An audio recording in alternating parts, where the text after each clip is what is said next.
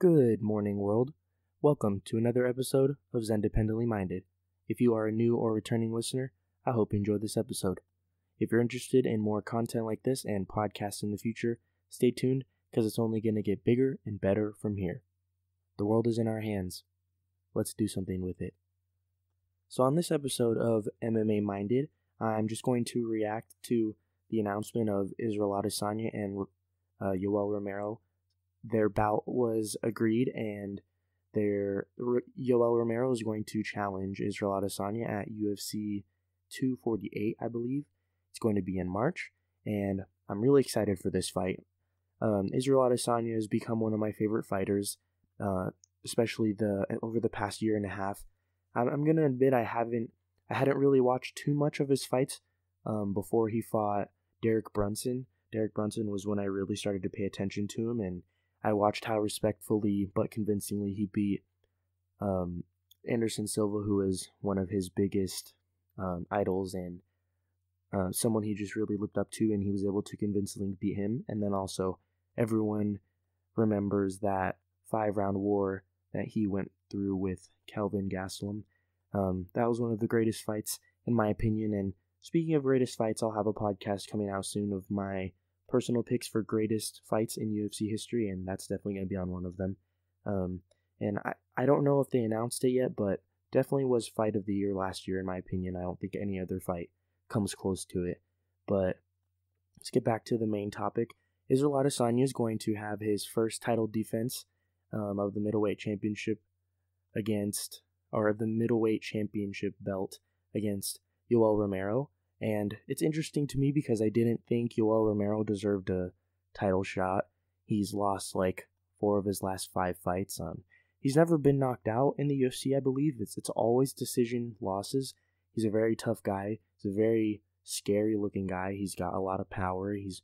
Seems like he just doesn't age, and he has some good wrestling too. I think one of the best wrestlers in the middleweight division, because there's a lot of quote-unquote wrestlers in the middleweight division, but that don't wrestle. Like Kelvin Gastelum, I haven't seen him use his wrestling in past few fights, and he's a wrestler. He's just been standing up and boxing people, turning into a mini Mike Tyson. But it's going to be interesting to see what happens for Adesanya after he fights Romero, because recently Jared Cannonier and Robert Whittaker's fight has been kind of up in flames because Robert Whittaker he pulled out because of he's laid a few rumors to rest, but he hasn't really said why he's pulling out.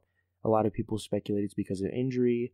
There's a rumor that he laid to rest that said that he pulled out because he was donating bone marrow to his daughter who has a blood disorder or something. But whatever the case is, I hope he comes back stronger than ever, because he's only 29 and he's one of the greatest strikers, I think, definitely of this UFC era, and one of the greatest of all time.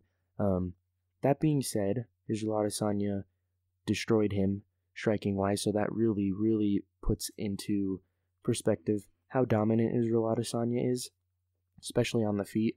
We haven't seen him on the ground much, but when we did see him on the ground, he was throwing up triangle chokes and just really showing that he's not just a pushover on the ground. He's developing his wrestling. He said that he knew 0 jiu-jitsu, 0 wrestling, none of that stuff when he came into the UFC, and it's impressive because he's been able to survive this long. He knows that wrestling is not his forte, and he has, I believe, the best takedown defense in the UFC, right below John Jones, which is funny because people think that they're going to fight. But Israel Adesanya has an interesting test in Yoel Romero. Yoel Romero just came off, which, in my opinion, I think he beat Paulo Costa, but the judge didn't see that way, and the judges are professionals, and I'm not. I'm just a fan, but most people think that Yoel Romero won that fight, and they also believe he won the second fight against Robert Whittaker, which I'm the other way around. I think Robert Whittaker won because consistency over 5 rounds is more important than 2 knockdowns. 2 knockdowns is not going to take the cake, and Robert Whittaker was just more consistent with the amount of strikes he landed in that fight. But Yoel Romero has always been a consistently tough fighter and a tough challenger. He has some serious knockout power. He went on a long knockout streak for the longest. I think that streak was halted by Robert Whittaker, but he came really close twice to knocking Robert Whittaker out. So I just don't see him being able to touch Israel Adesanya. Israel Adesanya is too fast, too crafty, too quick. His timing is impeccable with his shots, and I honestly think he will be the first person to finish Yoel Romero by way of knockout. I'm not sure if he's been submitted. Pretty sure all of his losses in the UFC have been by decision, but I think Israel Adesanya will be the first person to finish Yoel Romero. And I'm just a little worried for Izzy because not many people can take a Yoel Romero shot, but we saw what Robert Whittaker did to Yoel Romero, and we saw what Israel Adesanya did to Robert Whittaker. So I know MMA math doesn't always add up, but we're going to have to see how Israel Adesanya approaches this fight. On the flip side, I do see Yoel Romero testing Israel Adesanya's wrestling. He is an Olympic silver medalist, I believe, and he's just a big guy. He's much bigger and more physically imposing than Israel Adesanya, and he knows that Izzy is not a wrestler. So I think we're not going to see him just hold on to the leg, but I do think he will have a fair mix-up of takedowns and striking. But in the end, I don't see Yoel Romero being able to land many flush shots on Israel Adesanya. It's been very hard to hit him. He hasn't been knocked down in the UFC. I know a lot of people say that Kelvin Gastelum knocked him down in the first round of their fight last year, but it wasn't recorded as a knockdown. Izzy's even said that he slipped, and he caught himself. So, yeah, he caught him with a flush shot, but he's not going to win. He's not going to land any flush shots on Izzy. He's getting old.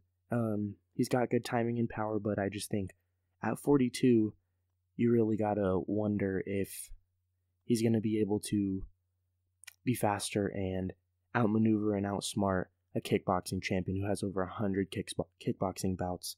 So my prediction is Israel Adesanya is going to win via 4th round knockout. Thank you for tuning in to another episode of Zendependently Minded. Please stay tuned because the podcasts are only going to get bigger and better from here. Don't forget, the world is in our hands. Let's do something with it.